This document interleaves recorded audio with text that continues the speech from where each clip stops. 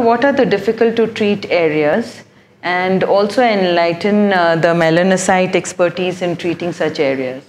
So difficult to treat areas are the areas where the normal conventional the treatment fails because of because of the site, the practical challenges with the site.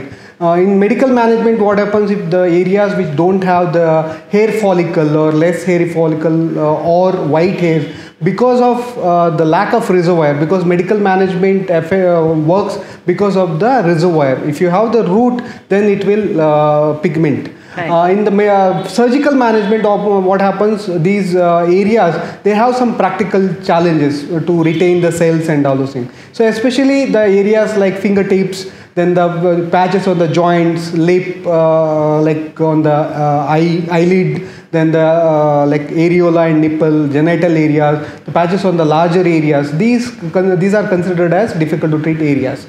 Over last 10 to 12 years, we are exclusively working on treating these kind of difficult areas, and MelanoSite is known for treating successfully these areas. We have modified techniques to treat these areas so that these areas also successfully treated with our treatments.